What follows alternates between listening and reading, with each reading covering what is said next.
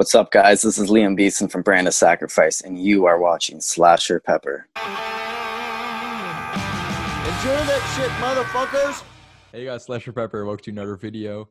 Today, I have another interview, this time with Liam Beeson from Brand of Sacrifice. How are you doing? Fantastic, man. I'm just enjoying my Thursday and ready to get some good conversation going. Awesome.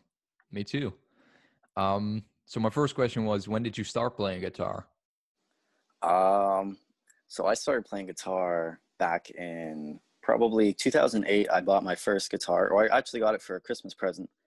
And I just started learning basic songs. I played maybe 6 months, and then I said, you know what, I want to play drums. So I got some drums for my birthday, which is roughly 6 months later. And that is what I played. I played drums for about 5 years, and I loved it.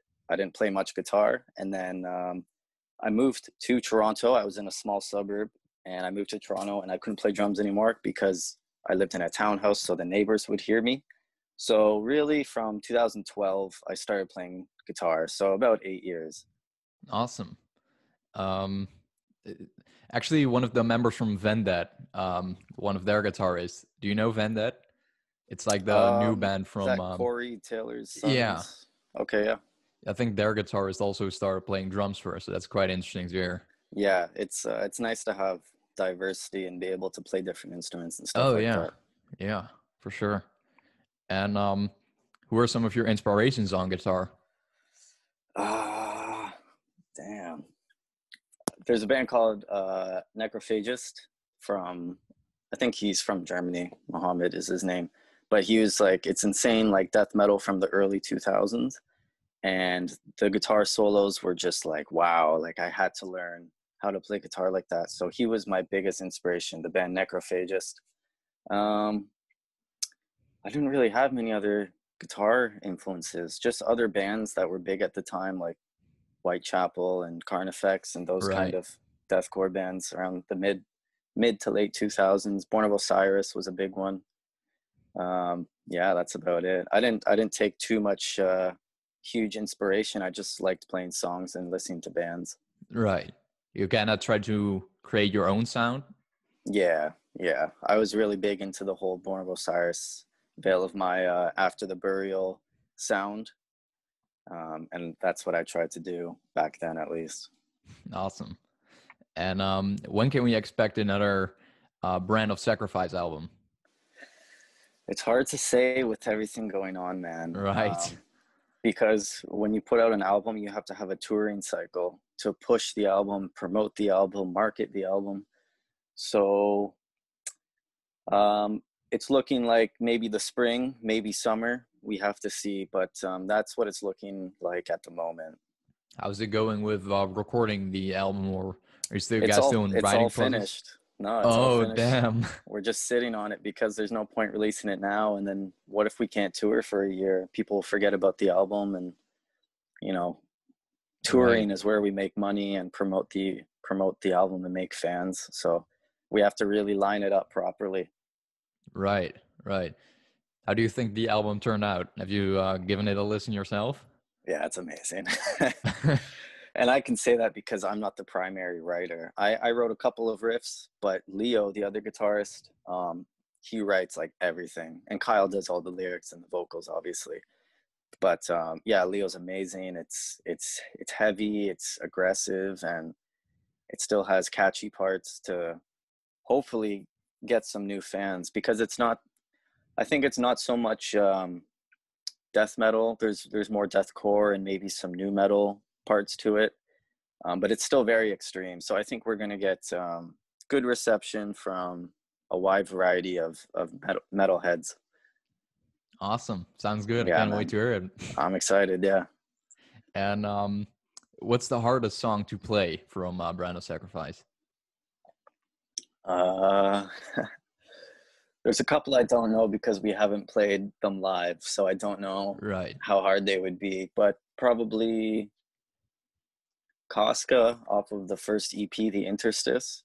It's pretty fast, and there's a lot of like left-handed fast motion. So to get the right hand and the left hand in sync with each other is pretty hard for that song. So I'd say Costco.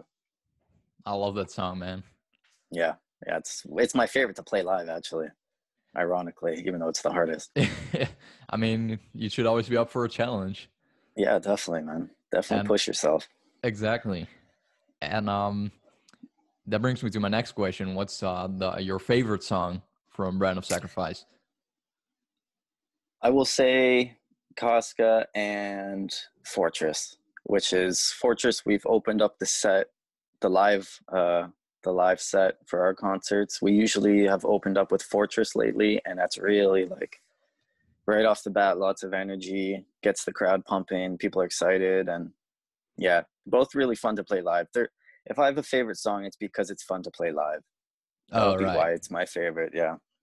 Yeah, for me, it's I'd have to go with Eclipse because that breakdown Yeah. is just so good. Yeah, that last 30 seconds is the most fun part of the entire set. Just like the welcome to the new age thing that Oh I yeah. just love that. It's crazy, isn't it? Oh, Yeah. it's so good. I miss it, man. I miss it. It's fun to play. Yeah, this interview probably makes you miss it even more talking about it. That's all good. And what are some of your personal favorite musicians? Um, like I said earlier, I like bands generally. I like a band called Silent Planet. Trying to think. I haven't been listening to normal music lately. On Spotify, I will be searching up old bands I used to listen to when I was a teenager. So, Born of Osiris is another favorite. My favorite band ever is a band called Despised Icon from Montreal, Canada. It's like death metal, but it's like the first deathcore band when they mix death metal with hardcore. All right. The first ever deathcore band. I quote me on that. Anyone will agree with me. Anyone who has a brain will agree with me.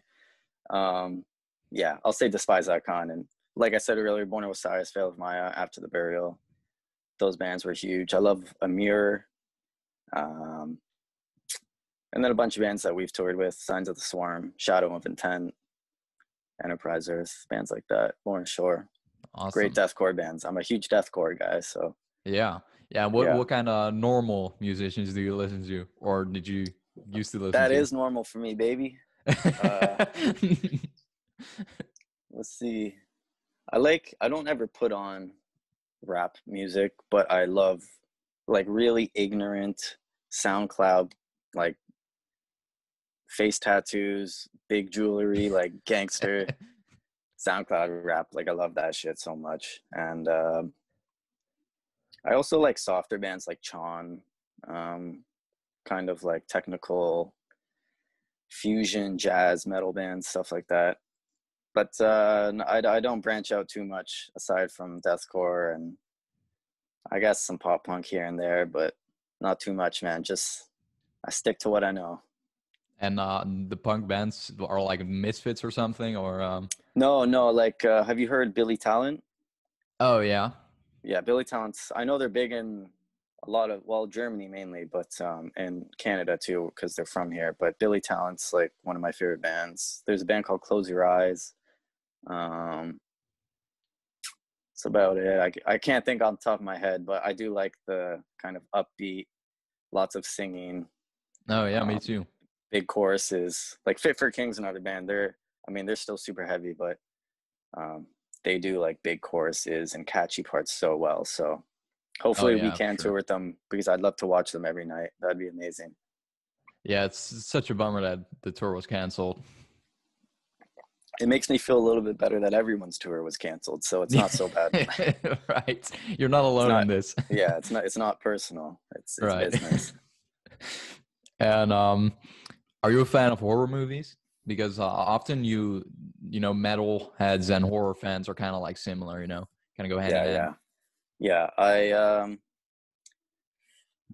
I do like I watch horror movies, but I'm not like a cult. I'm not like a cult following where I'll have like my brother has like lots of action figures of Freddy Krueger, Jason Right. Voorhees, and stuff like that. He loves that kind of stuff, but I never got into it that much. In fact, I was pretty scared of Chucky, the little doll, when I was younger. Oh, it gave me nightmares, man. But nowadays, I mean, I don't think horror movies are as good as they used to be nowadays, but I'm Oh not yeah, the me neither. biggest horror movie guy. Okay, cool. Yeah, I mean, you're not alone with that either. There are a lot of people Yeah, that are afraid of Chucky. it was scary, man. As a little kid, I couldn't get it out of my head. Just every doll you pass, you're Oh looking at yeah, it like, oh shit. no, thank you. And what do you think hell looks like? What do I think hell looks like? Um, Probably parts of America right now. It's nice being up here a little bit more north over the border. It's like they have some serious problems right now, but maybe just the generic flames and lava and evil, the devil. Maybe I don't know. We're no one in the band is really. We don't really believe in God, or I mean, I don't know if they believe in heaven and hell, but I don't really ever think of that stuff. I kind of just think when you die, you die. I don't know. Right. I guess I'll just find out then.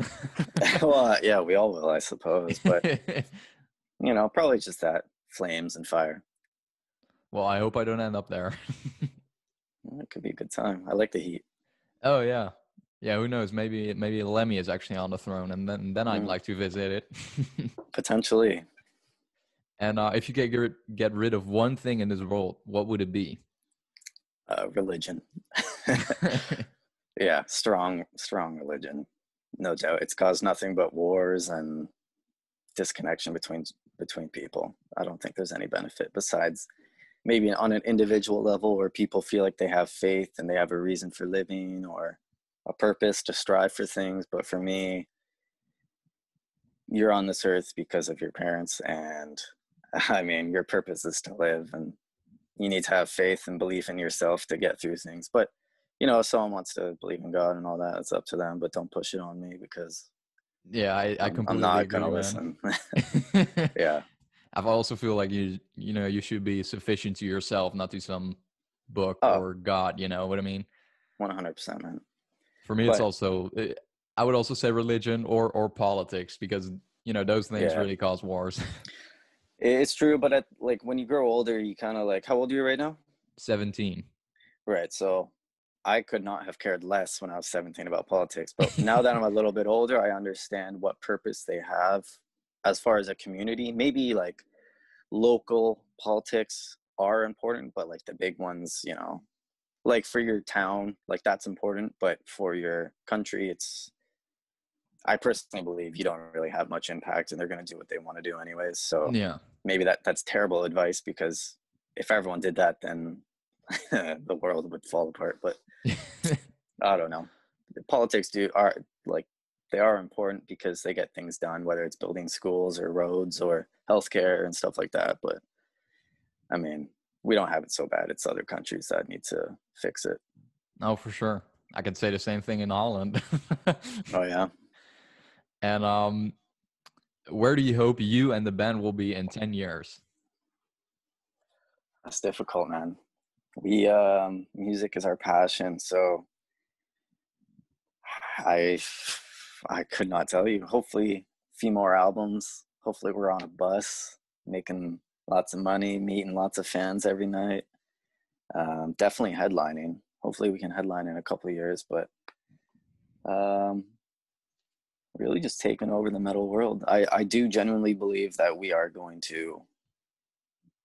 Um, I want to word this without sounding like cocky, but I believe in brand of sacrifice. Like I really do, and they all Nice. do too, because we work so hard. And as friends and as a business, there's a lot of chemistry, and we we know what we're doing. I'll put it that way. Awesome. Is there anything you would like to add to the interview? I love Dr. Pepper. I heard you like it's my favorite drink, Yeah, it's and mine too. I like the Slasher. It reminds me of someone. I can't put my finger on it though, but Slasher. It's a good word. And yeah, I should get some Dr. Pepper. But Oh yeah, until me then, too, man. I'll drink my water. Good old boring water. Mm, can't get enough. Well, I guess that about sums it up. Thank you so much for your time, man. Dude, thanks a lot. Thanks for having me. You have waited this long. Hell no longer awaits.